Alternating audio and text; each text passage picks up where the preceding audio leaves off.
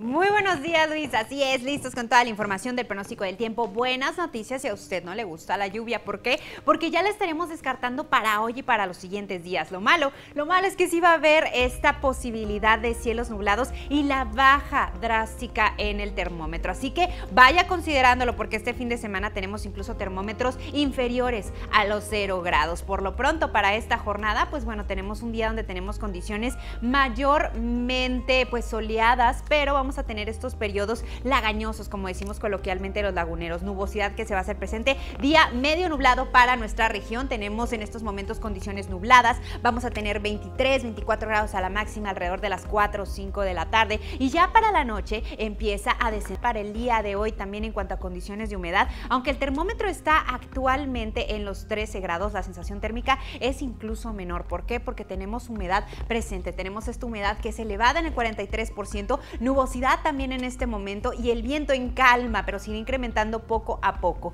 Ya no vamos a tener estas tolvaneras que estábamos esperando, pero sí viento que se va a sentir un poquito más en nuestra región. Viento ligero a moderado en algunos puntos de la comarca lagunera, muy similar a la situación que tuvimos el día de ayer. Mientras tanto, ¿qué va a pasar para los siguientes 3 días? Acompáñenme, y es que tenemos para mañana mínimas que van a estar en los 4 grados, condiciones medio nubladas, máximas de 10 grados. Así que mañana, señora, hágame caldito de comer. Mire, yo en mi casa ya hicimos caldito de pollo el día de ayer, mañana vamos a hacer caldito de res para mantenernos bien calientitos. Mientras tanto, para el día sábado tenemos termómetros de 1 grado a la mínima, pero mire, en algunas zonas de la comarca lagunera el termómetro va a ser inferior a los 0 grados, es decir, vamos a tener hasta -2, -1 grado, depende de dónde se sitúe. Así que hay que tomarlo en consideración. ¿Por qué?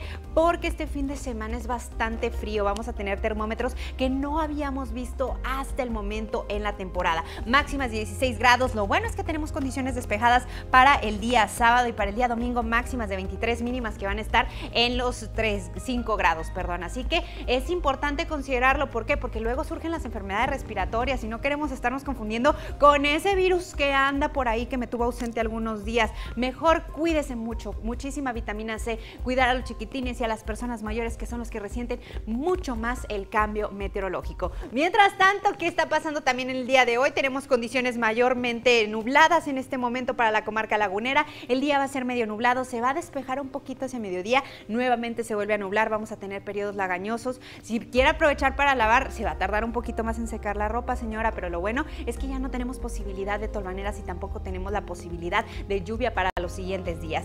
Termómetros que van a estar hasta 25 grados para Torreón, 23 grados, mínimas que se siguen manteniendo entre los 9 y los 13 grados para algunos municipios de la región. ¿Dónde se siente un poquito más el frío este fin de semana? Para Francisco y Madero, para San Pedro, para Tlahualilo, para Bermejillo. Así que ya lo sabe, por favor, saque esas chamarras. Ayer tuvimos 28 grados a la máxima. Para este fin de semana vamos a tener termómetros inferiores de los 0 grados y se lo repito. ¿Por qué va a pasar todo esto? Precisamente porque tenemos la quinta tormenta invernal de la temporada que irá descendiendo poco a poco y el frente frío número 28 se sigue situando todavía en la parte noreste de nuestro país y si se fija también abarca la comarca lagunera, así que seguiremos atentos de su trayecto para los siguientes días. Mientras tanto, la luna cada vez más chica, cada vez menos iluminada, luna creciente y un ocaso que se va a estar dando a las 6:40 de la tarde. Seguimos compartiendo sonrisas a través de redes sociales @Ángela del Río M por Twitter, Facebook, Instagram y TikTok. Por lo pronto también le tengo una recomendación muy importante para su salud y es una recomendación de Family for Life.